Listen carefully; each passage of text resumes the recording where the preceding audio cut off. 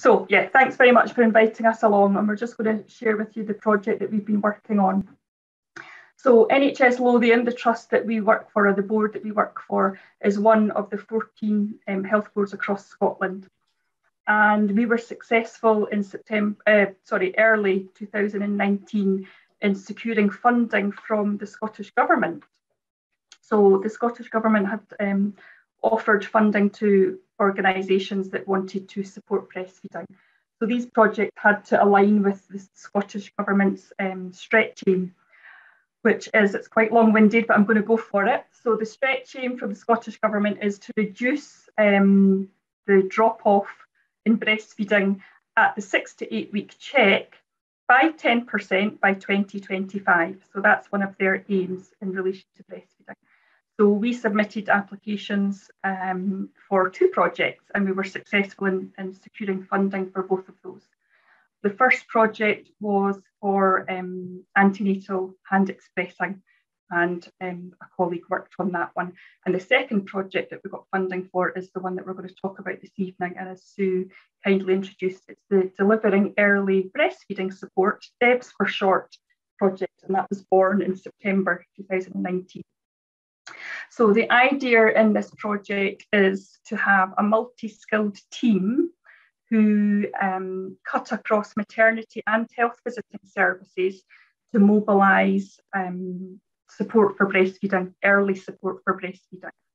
Now, unfortunately, due to issues with recruitment, the multi-skilled team is Caroline and I, basically.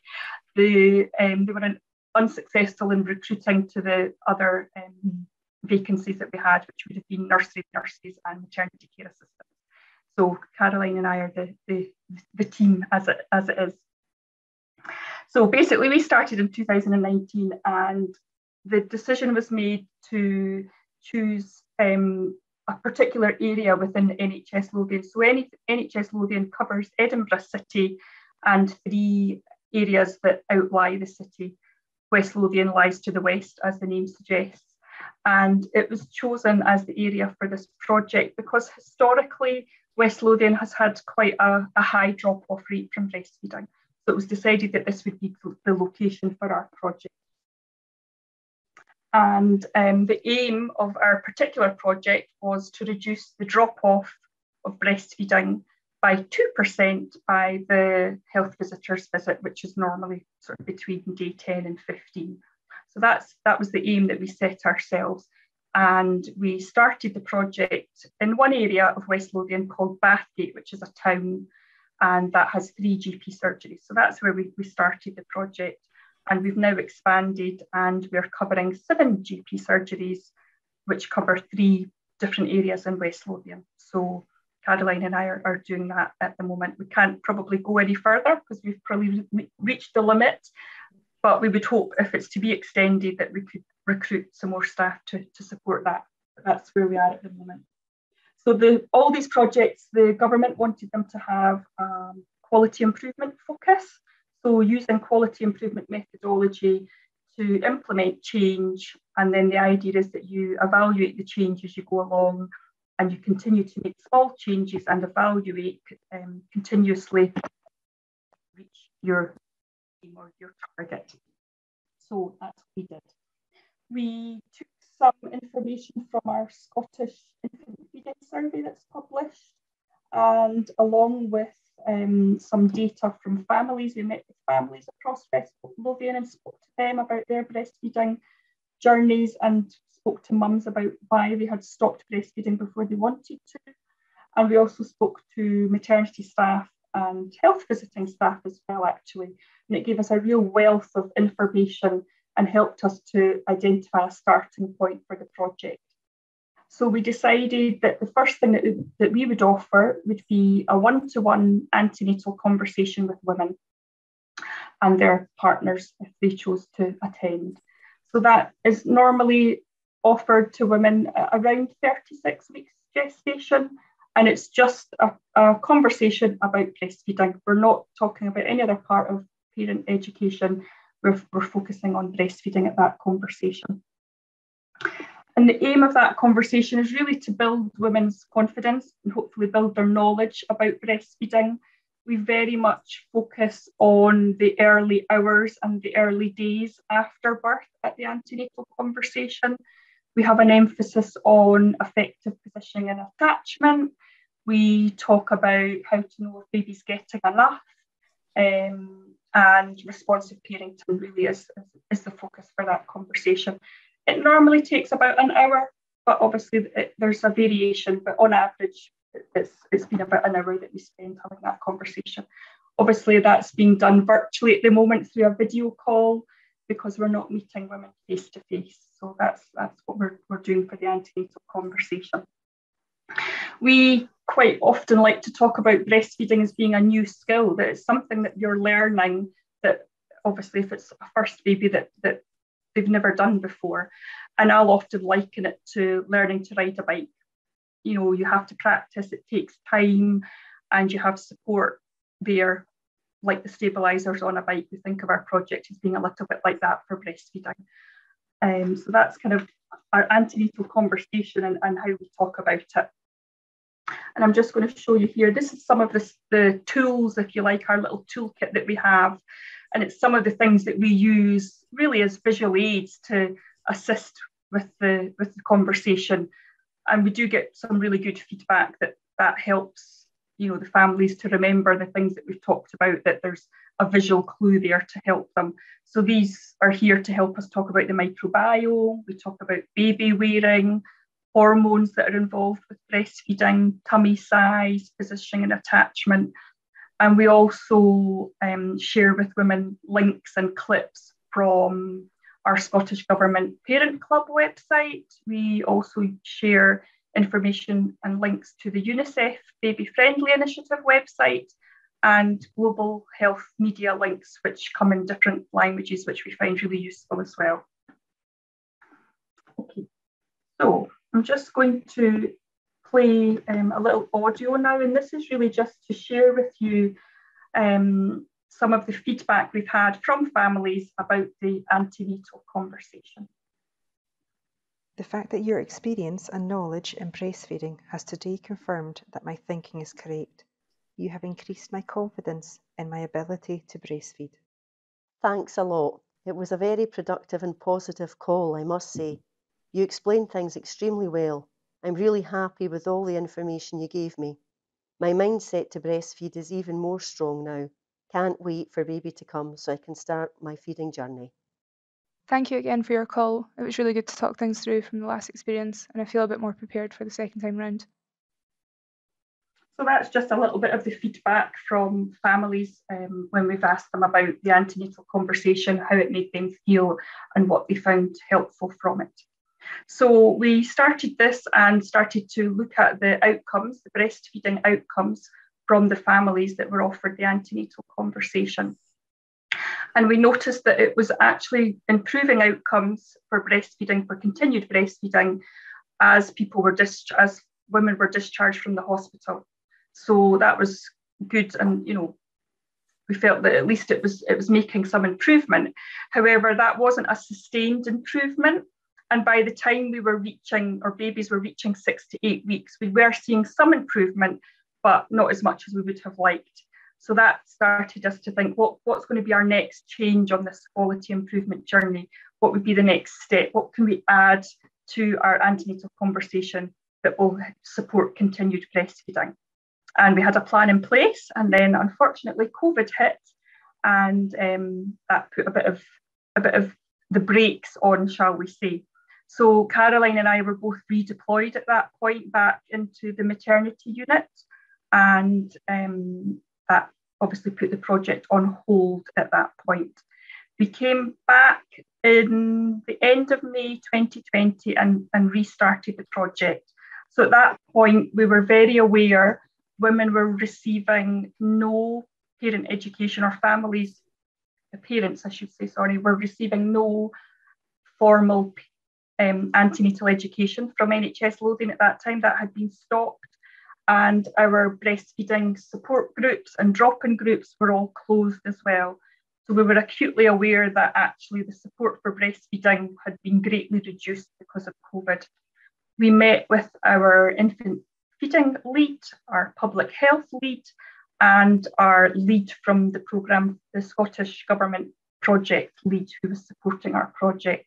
And we all agreed that actually, rather than taking another small step and implementing a small change, we should implement the other 2 changes that we had earmarked.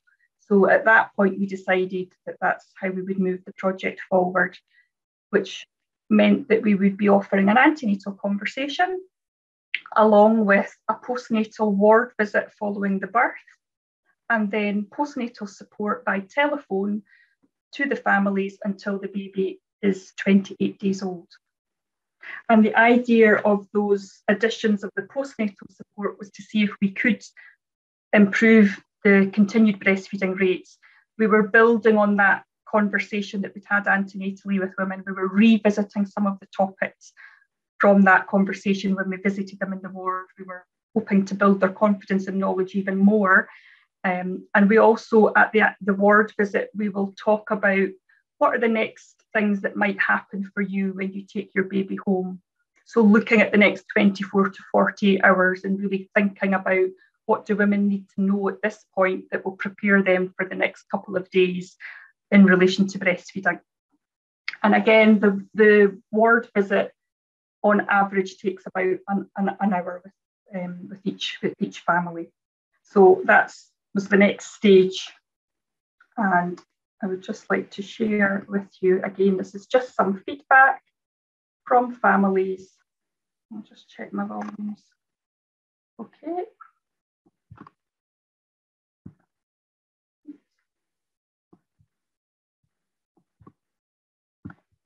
I think it's just going to play. So this is the feedback from the families about the ward visit. I really find the ward visit very relevant and important to me. You were the only person on the postnatal ward that spent time getting baby on the breast. Some midwives on the ward were helpful, others not so helpful.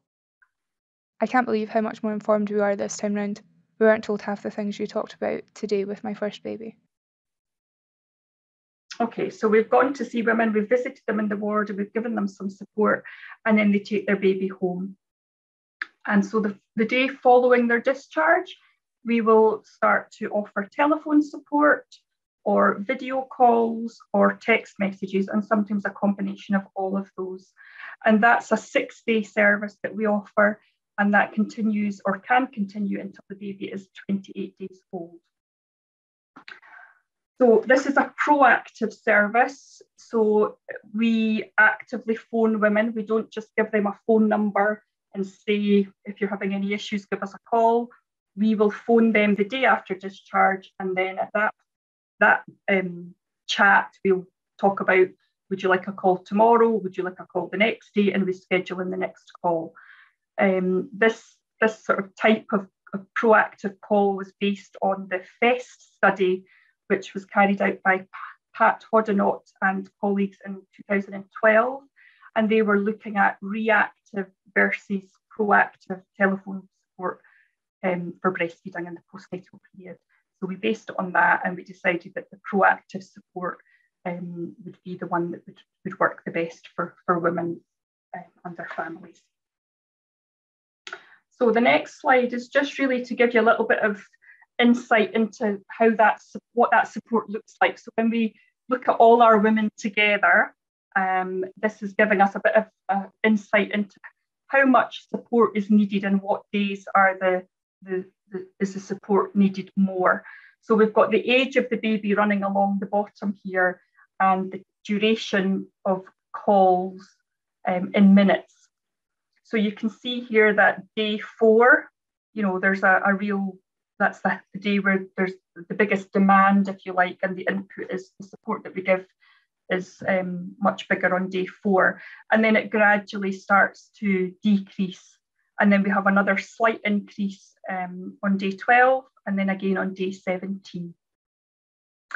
And in the next slide, this is looking at women individually. So we've got individual women running along the slide at the bottom.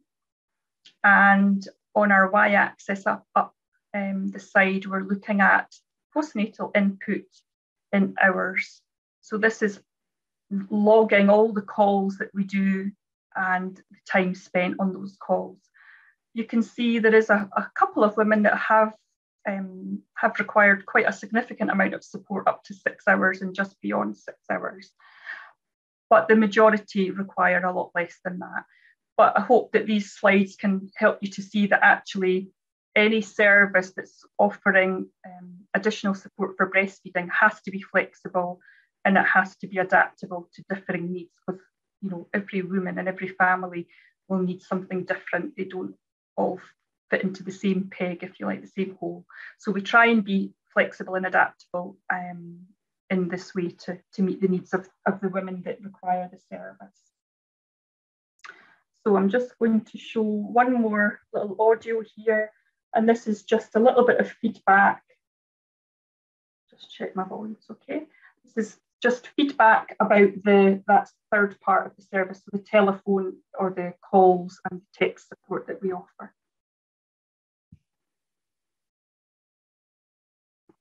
The support you are offering is amazing. You are doing a fantastic thing here. I have used the information received from Debs to help my sister-in-law with her breastfeeding. I couldn't have done this without this project. I have sent on to friends and family the links and information you sent me. Knowing you're there to ask has given me confidence to continue. The biological nurturing links you sent are great and have really helped during the night when baby is being fussy at the breast. Honestly, thank you so much for all your help you gave me yesterday, as I honestly think I would have stopped if I hadn't spoken to you. Just even the simple hints and tips helped massively. I feel like a different person today. Thank you so much. And I'm just going to hand over now to Caroline, who's going to share some of our actual outcomes and some of the data that we've collected. That last one always makes me feel really emotional. We were saying today, I was like, oh, hope I don't get too emotional when I hear that one. It just really, I don't know why it does. Anyway, sorry. The project is open to everybody that books in the antenatal period in the areas that we're working in. So around 30% of the women in these areas are supported by the project. They consent basically to be part of the project. And to date, when we look at all the figures, 41% of the families that are recruited that have had babies before, and of those, 83% have had previous breastfeeding experiences. So it just shows that it's not just mums, that the first time mums that are looking for support with breastfeeding. And it highlights basically that, having breastfed before doesn't mean that you're an expert at it, and it always helps to have support. Sometimes when we're doing the antenatal conversations, we're saying that it takes an hour roughly to do these antenatal conversations, but sometimes we're actually spending some time at just talking about previous breastfeeding experiences and supporting mums about their feelings that they've got from the last experience, and sort of just talking about what to do this time round sort of thing. So it's not just about the antenatal conversation that we have, it's a lot of the time it is talking about what's happened, what's gone before. In our project as well, we also have a small supply of electric pumps, and we've also noticed about a quarter of the women in our project have required the use of them. And we can get them to the women quite quickly, and we can support them with a feeding plan when they're using them as well. So that all helps with sort of the support and breastfeeding. So I'd like to show you some of our results so far. So if you look at it, when you compare our outcomes to those of Scotland, NHS Lothian as a board, and then looking at West Lothian as a locality, the higher percentage of Debs babies continue to breastfeed at the first health visitor visit and at the 6 to 8 week check. So it shows that providing additional antenatal education along with the additional support postnatally has a positive impact on continuing to breastfeed.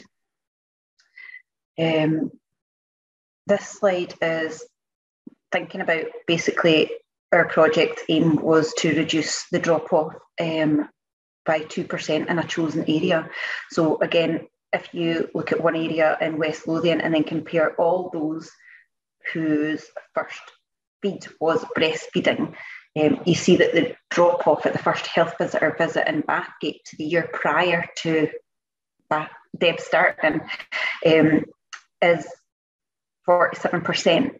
And then if you look at 2020, some of these women in that area have had the Debs support, the Debs service, and you can see that the drop off has been reduced to 37%.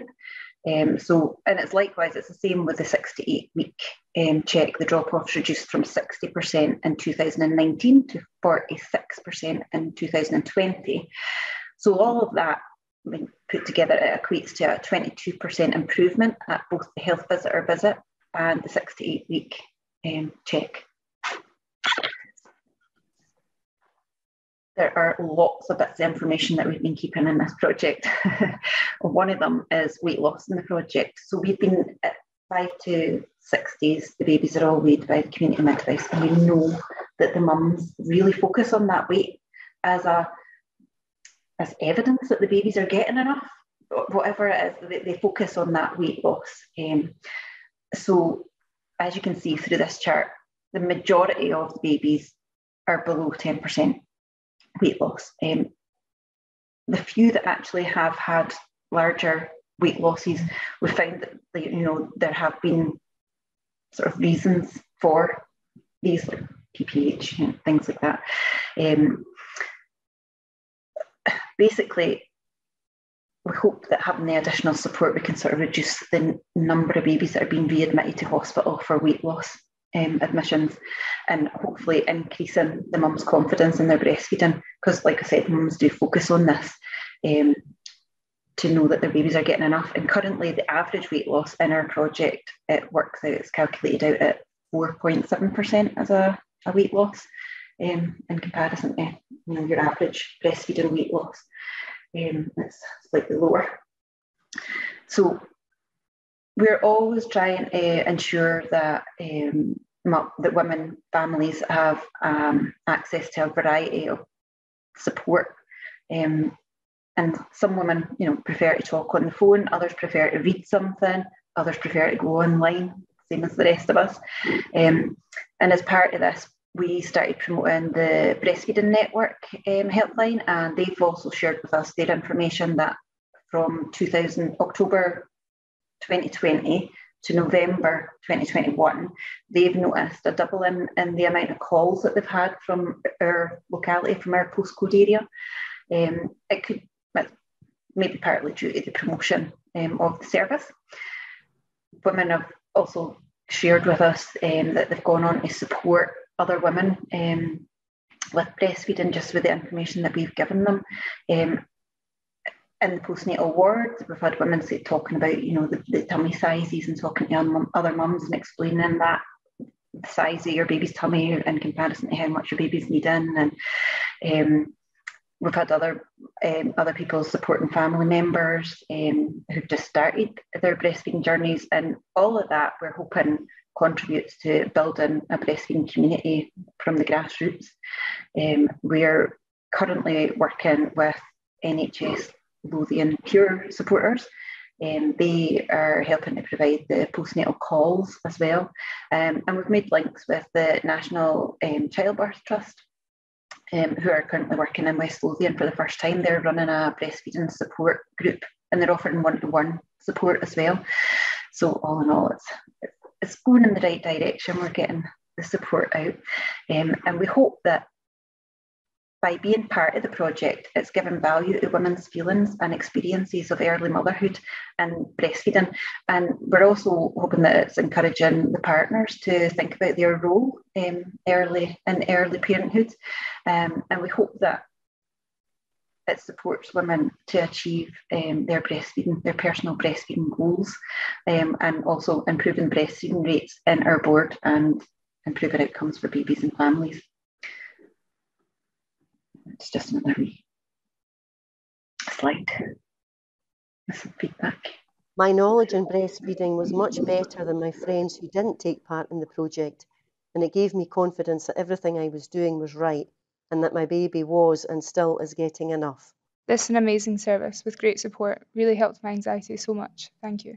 The microbiome scientific part of the antenatal conversation was good. I really liked that part. It's not something that is normally discussed. There should be a midwife who only does breastfeeding. It deserves to be a job in itself. When the community midwife visits, she has so many other things to talk about. On the days she did not visit, I would not have bothered her to ask the questions I had about breastfeeding. Thank you for listening.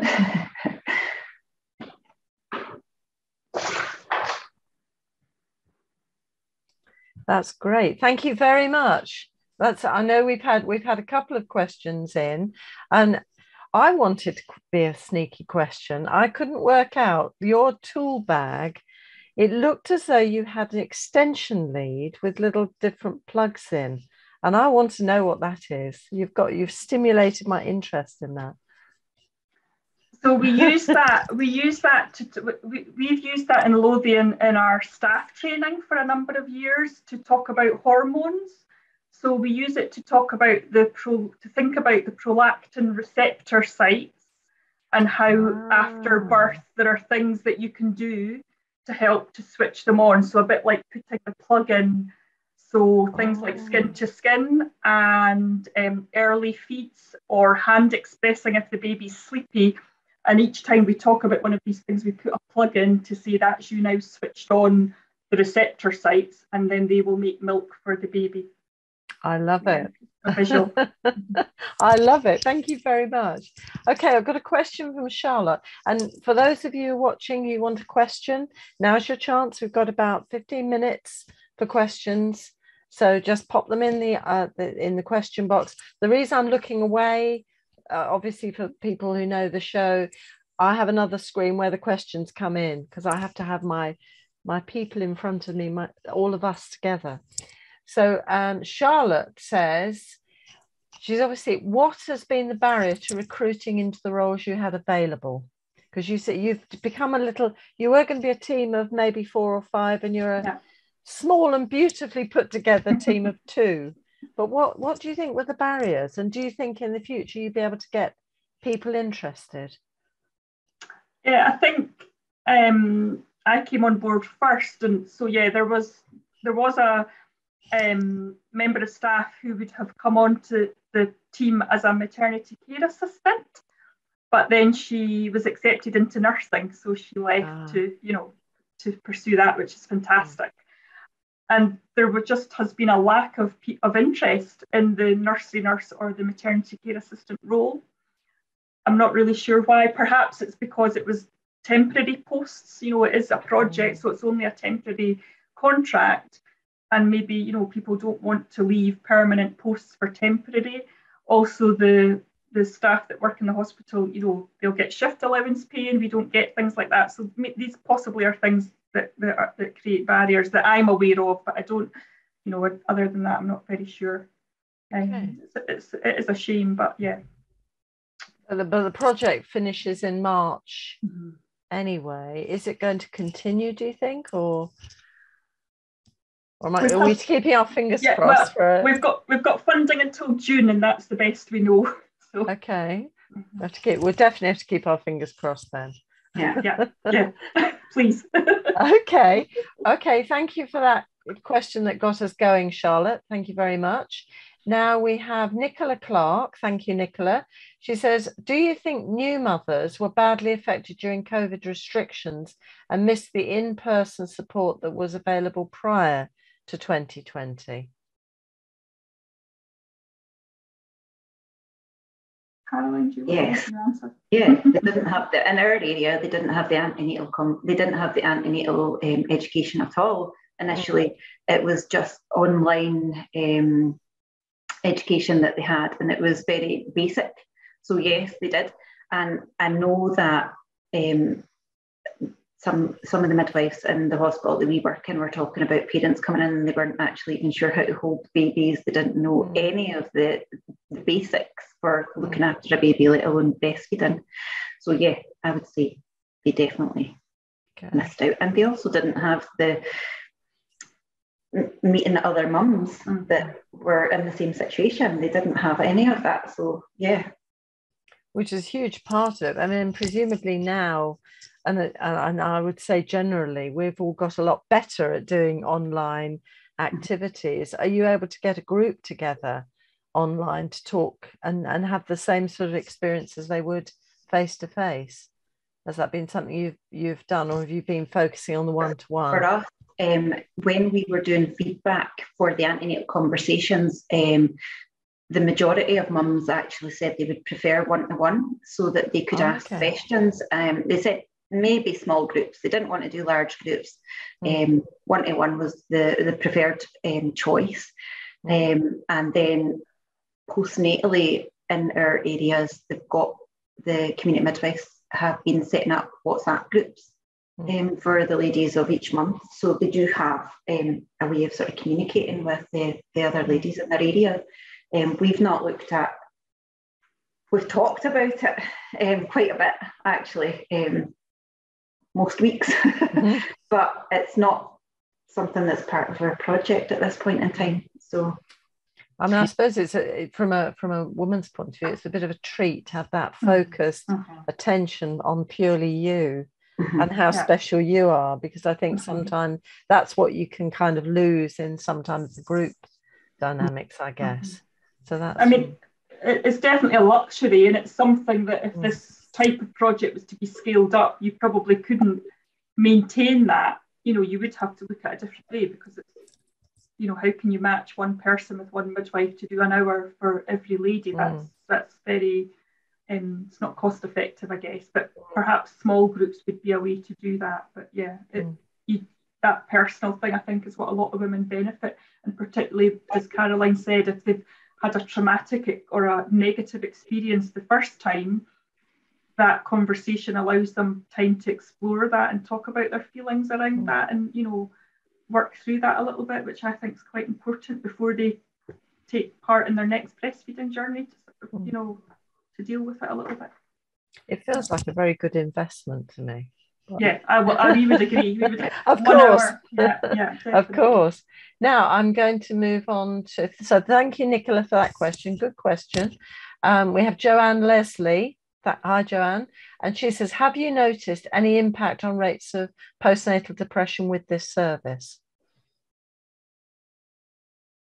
No, it's not something that we've measured, is it? But again, it's something that we have talked about, but it's not something that we've been able to measure. Yeah,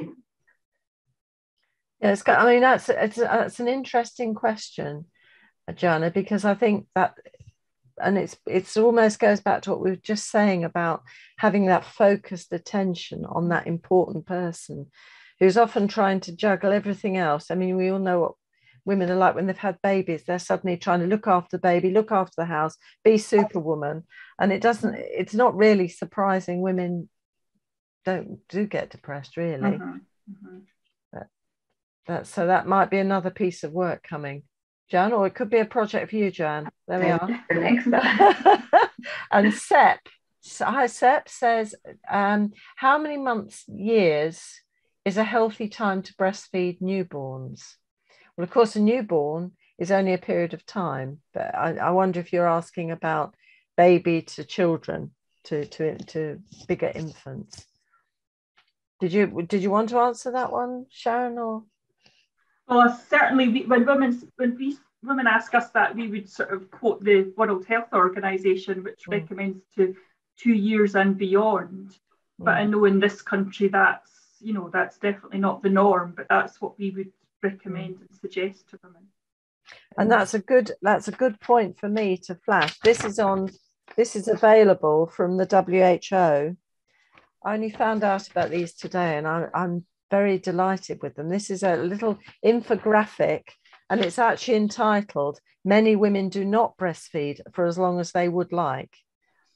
And that might be because they're having problems, they're trying to balance everything else, but it might be because the sort of social attitudes about breastfeeding babies longer than when they're little babies. But again, this is on your resources list, so you can have a look at some of the resources from the World Health Organization, because they're really very good, and they might be useful to you as midwives or student midwives. So thank you for that. So we're saying the 2 years, and there is a lot of information on WHO on that. So that's a good place for homework.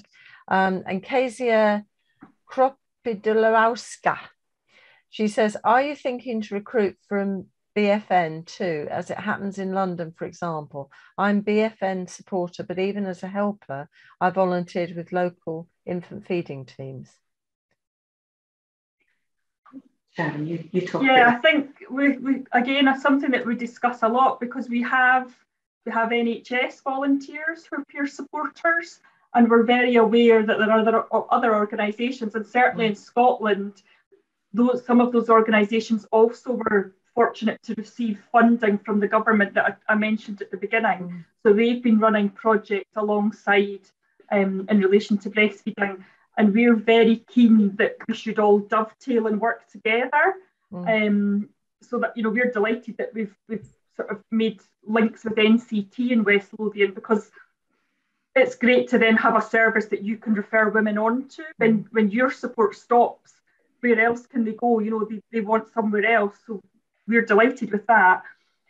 It's a really difficult one, because obviously having volunteers that work for NHS Lothian, there's time and money and effort to recruit and to support them.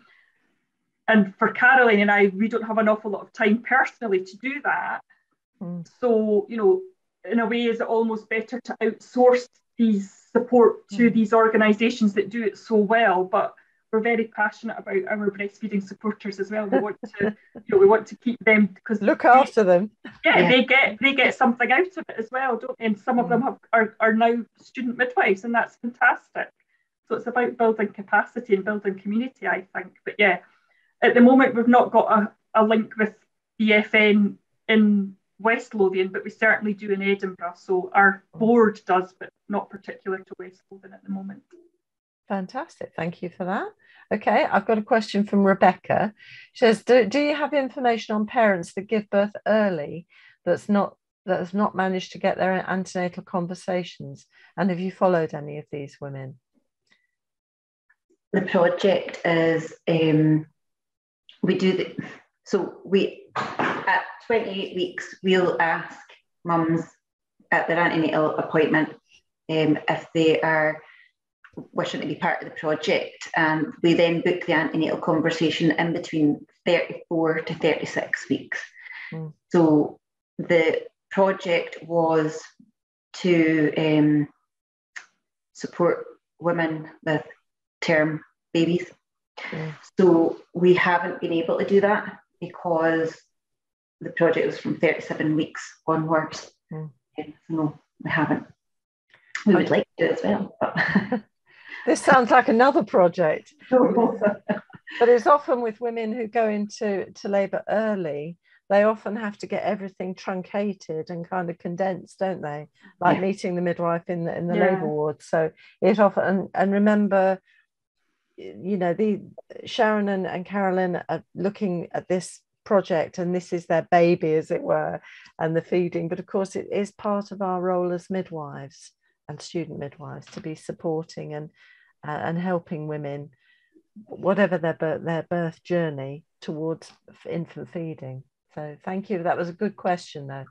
And then we have Roshin Maguire. What do you find to be the most frequent reason women stopped breastfeeding? Were the reasons given surprising or in line with the research? I think that might be one for Caroline, I'm not sure.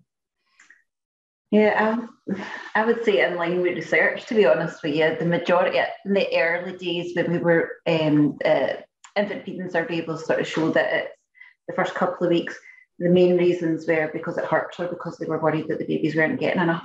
And that, I would say, is pretty much accurate in our project. The mums that are stopping or going to mixed feeding, you know,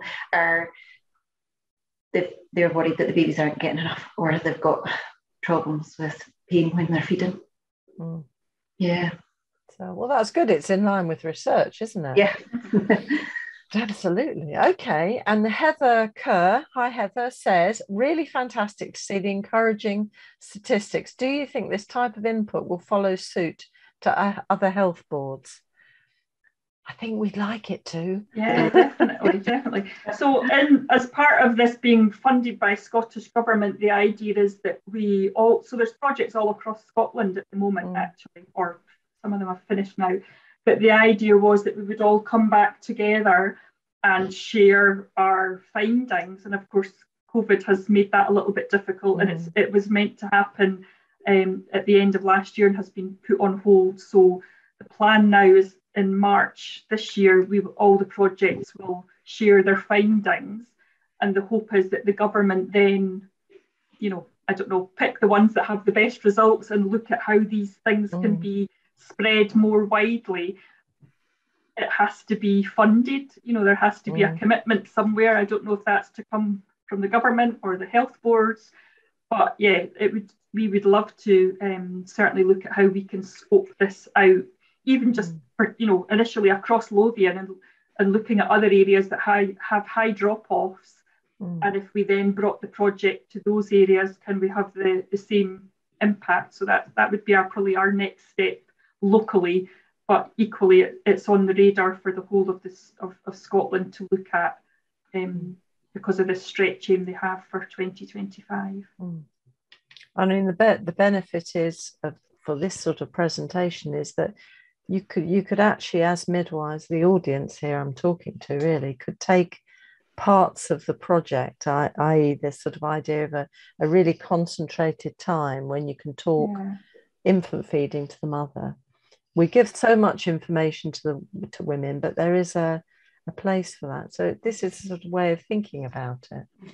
Now, I've got Jo D'Agustin. Hi, Jo. Says, great presentation. Yes, she's right. Thank you. And great results. How lucky are the service users in your area? Thank you.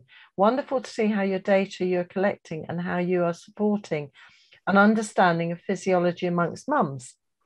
Fantastic. I've one concern. Is it possible to compare this project with one in which such breastfeeding support is embedded in a continuity of care model of care, given that's the model that's, well, it's going UK wide, isn't it, the continuity model? We've all got different country strategies with that same kind of philosophy underpinning. What do you think? Is that a Sharon question? You can have that one, Sharon. So we are currently we work in 3 areas, and one of our areas has become a Best Start area. So the Best Start is the model that we're rolling out in Scotland for that continuity of care.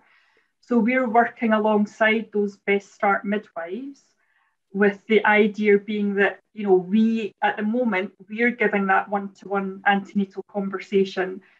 But I think the hope is that it would be looking at how can that conversation be taken over by that Best Start midwife, and can she then deliver, a similar model to us with the capacity that they have. So that's something that we've started doing in one of our areas. So yeah, watch this space, I guess. I think at the moment, the sort of initial feedback from the midwives is they didn't see how they could give that whole hour antenatally to each woman, but they are very new in that model, so it's going to maybe take them a couple of months just to find their own feet in this new way of working, and then we can maybe revisit again how they would be able to fit that antenatal that really good antenatal conversation into their care package. Fabulous. And they have taken into consideration the postnatal sort of evidence that we gave them for the telephone support, and started to the mums that were breastfeeding in the project, not in the project, sorry, the mums that were breastfeeding in that area, and actually phoning them a little bit more frequently than what they had been doing before, because we could tell them that on these days, this is when the mums are sort of needing a little bit more support. Oh, yeah. From the little block pictures that you had. Yeah, absolutely. Really good. Thank you very much. That's fantastically answered. Lovely. Okay, we've got Nora Vallejo. Not sure if my pronounce sounds Spanish. Hi, Nora. She says, are postnatal workloads for midwives negatively impacting breastfeeding support, or is it that midwives are losing confidence in supporting women? That's a very good question, Nora. Very good question. And I'm not sure what the answer is, actually. And I'm not sure if it would be fair to make Sharon or Caroline answer that one. Do you have any views on that? It's personally, on the surface, I think it's time. I don't think it's that midwives don't have the skills, because, you know, I haven't particularly done a huge amount of more infant feeding training than any other midwife, but I think it's time. You got the focus. It's my personal opinion, but if there's any community midwives out there that beg to differ, that's, you know, but from my perspective, it's well, if they beg to differ, they're going to have to get a move on, because we're running on time here. Okay, and someone is Monique Rabowski, lactation consultant Shell Banks, has written a book about formula feeding called Why Formula Feeding Matters. She found it important to write this book because all information about formula comes from formula companies. Oh, it launches tomorrow and should be a good read. I don't know this person, but so that's just some information for our audience there. And then we have Sharon Goen says, do you find there are certain types of resources that may help mums who may be struggling to maintain breastfeeding more than others? For example, leaflets, one-to-one group meetings. Go on, Caroline. I was going to say, I really find the global health media links really, really useful for mums. I think that's my go-to when, like, if I've got a mum that I'm speaking to that's really struggling, because they can visually see the position and attachment. They can, and it's in lots of different languages as well. So it's got everything in it. If they've got, you know, position and attachment, sore breasts, sore nipples, if they want to increase their milk supply, it's got information about if you've got small babies that you're feeding. It's got so much information in there that pretty much everything's in there. So that's the go-to. That's fantastic. That's my go-to. Sounds like a good go-to to me. Yeah. And Nicola Clark says, our words create worlds. To reduce the possible guilt concept with giving up, could we suggest our terminology and suggest mothers have breastfeeding cross days, weeks, and then change their method of feeding, not give up? Yeah, I think there is an issue about giving up. Yeah. And I think if anyone's read any work by any Brown, they'll know it's quite a big thing for women, especially if that's what they've planned and they haven't had that support to kind of continue feeding. And I think, do you know, we only have 1 minute to go. So I think I have to just say a huge, huge thank you first to the audience for coming along and asking some very good questions, some of them tricky and some of them easier to answer than others. And thank you so much to Sharon and Caroline, who've been fantastic and given us a flavour. And I know on this project there is masses and masses more data. So I shall promise that we're going to twist Sharon and Caroline's arms to come again, maybe after June would be a good time, because they're going to be busy, I'm sure, writing up reports and things, because there's always great big reports when there's projects going. And so we will invite them later on, because there's a lot about this project that's really exciting and that we can take as midwives. So thank you so much for your time and your expertise. It's been fantastic.